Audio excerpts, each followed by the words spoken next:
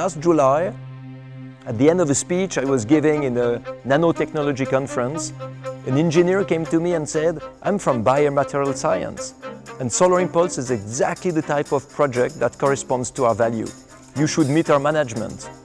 Well, he organized the meeting to see the plane, and now we're together in a partnership.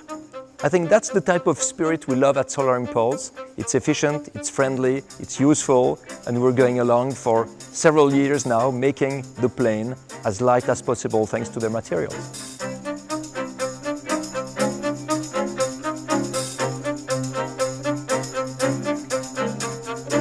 For Bayer MaterialScience, the Solar Impulse project is absolutely perfect for us because this demonstrates how we can bring material benefits to lightweight structures, to new technology. We can use nanotechnology in this project.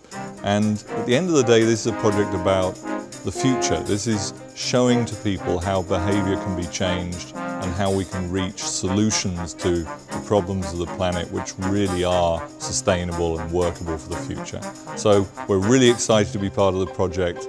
We're really enjoying the partnership and we look forward to a great success together.